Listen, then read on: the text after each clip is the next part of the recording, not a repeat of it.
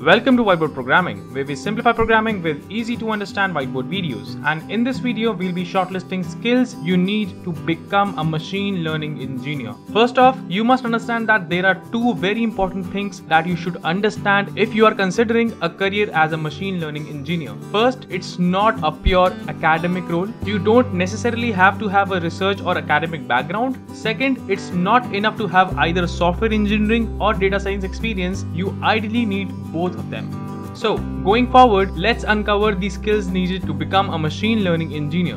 Number 1. Computer science fundamentals and programming. You need to grab data structure fundamentals like stacks, queues, multi-dimensional arrays, trees, graph, etc. And you should be familiar with basic algorithms like searching, sorting, optimization, and dynamic programming. Further, you should also know the basics of computability, complexity, and computer architecture like big O notation, approximate algorithms, deadlock, and distributed processing.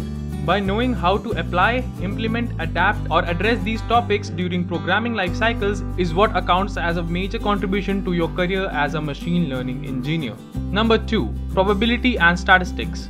We all know that probability helps in predicting future consequences, and the majority of algorithms in machine learning are based on uncertainty conditions and having to make reliable decisions. Mathematical equations in probability such as derivative techniques, Bayes nets, Markov decisions would help you as a machine learning engineer in predicting the future. Also, using statistics will provide you various measures, distributions, and analysis techniques that are necessary for building and validating models from the observed data. A deep understanding of these subjects would be required to devise a hypothesis over the provided raw data. So be sure to get your hands around this. Number 3. Data modeling. The critical task of machine learning is to analyze unstructured data models, which requires the science of data modeling. Data modeling enables identifying the underlying data structures, finding out patterns, and filling the gaps between the places where the data is non-existent. By having explicit knowledge of data modeling concepts, you can easily create efficient algorithms by using machine learning techniques.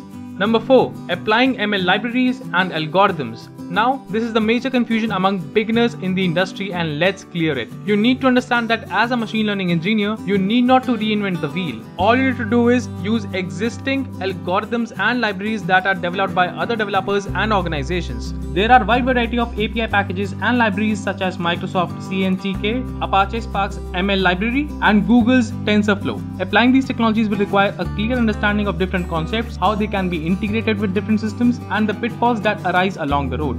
Number 5. Software engineering and design. We all know that machine learning should be integrated with various other technologies to leverage its full potential. And as a machine learning engineer, you need to develop algorithms and systems that can be easily integrated and can communicate with other existing technologies. Hence, you are required to have strong skills of application user interface of various technologies like web APIs, dynamic and static libraries, etc. and use designing interfaces that would sustain any future changes. Lastly, we need to realize that the world is changing in rapid and dramatic ways, and the demand for machine learning engineers is going to keep increasing exponentially. And as world challenges are becoming complex with each passing day, we need to build complex systems to solve them. And the machine learning engineers are the ones who will be building these systems. And if this is your future, then there's no time like present to start mastering the skill and develop the mindset you're going to need to succeed. With that, I hope this video was helpful to you and served value. If you love my content, be sure to smash that like button, and if you haven't already subscribed to the channel, please do, as it keeps me motivated and helps me create more content like this for you.